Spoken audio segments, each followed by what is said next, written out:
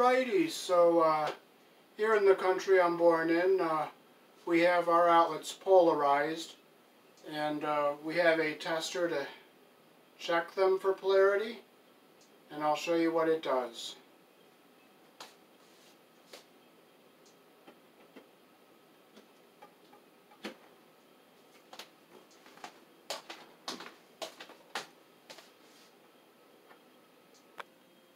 You can see on the chart there what the lights mean.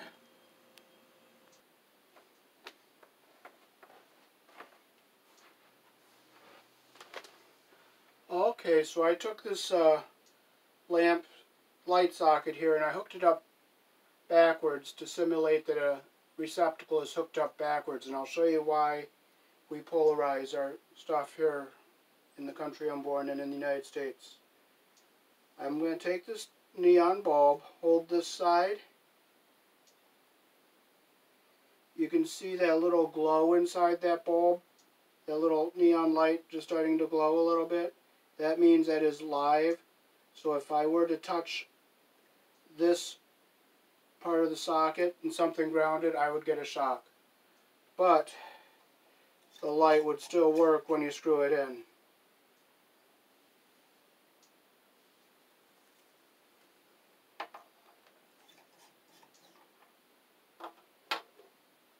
And on the your outlets and extension cords, one slot is wider than the other. The wider one is always the neutral, and the narrower one is always the live wire. So if you have like a lamp and has a polarized plug on it, and you have an outlet that's hooked up backwards, and the bulb blows, and you screw in a new bulb, and you happen to touch that metal base there while it's just starting to be screwed in, you'll make yourself live. So if you touch something grounded, you would also get a shock.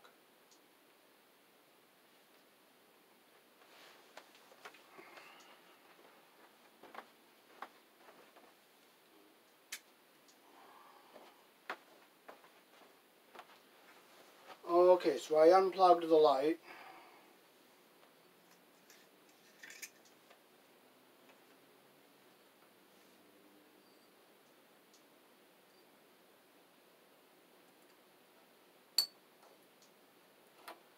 So if you look on the back of the light fixture, one side is brass and one side is silver.